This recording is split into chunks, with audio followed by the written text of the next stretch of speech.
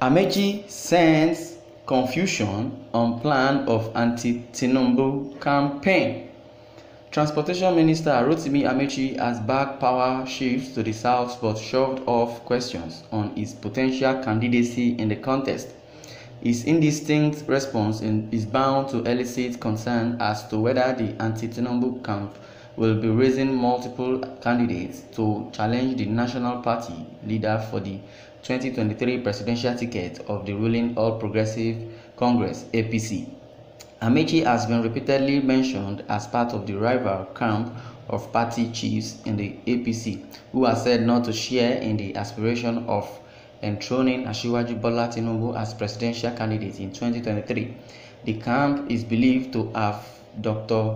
Kayode Fayemi, Governor Nasiru El-Rufai among the leading figures.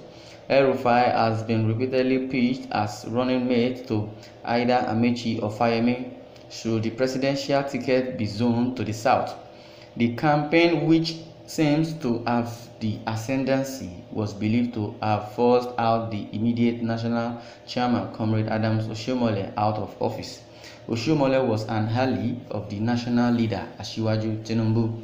Speaking in an interview as to whether he would back power shift to the south, Amaechi said, "It is a difficult question for me to respond to.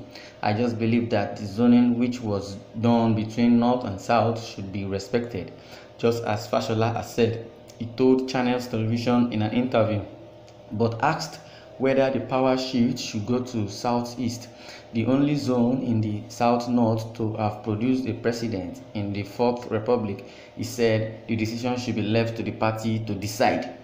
Asked whether he would want to be the candidate of the party, he said it is too early to have that conversation. The best conversation to have now is how to deliver on railway, maritime as per the responsibility assigned to me by the President of the Federal Republic of Nigeria. Asked if he would want to be the party's candidate one day in the future, he said yes, he would like to be the president, but he is still the Minister of Transport. I have answered that question already.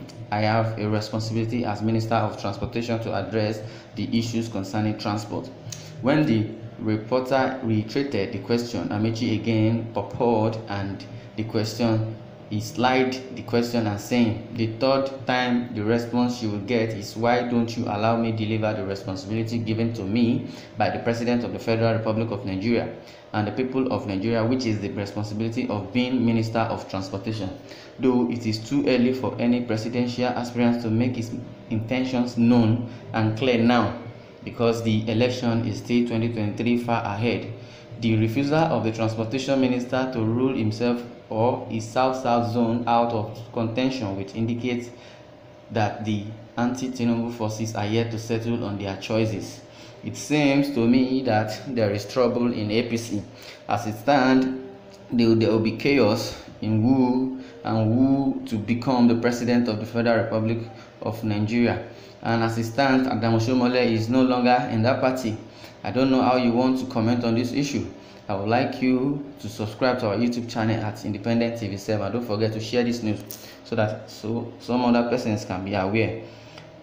Tinubu wants to become the president. Amaechi also would want to become the president. El-Rufai, I wouldn't know, he wants to become the president. Who do you think will become the president of Nigeria come 2023? Are you still casting your vote? I would like you to share your comments in the comment section. Don't forget to subscribe. Thanks for listening.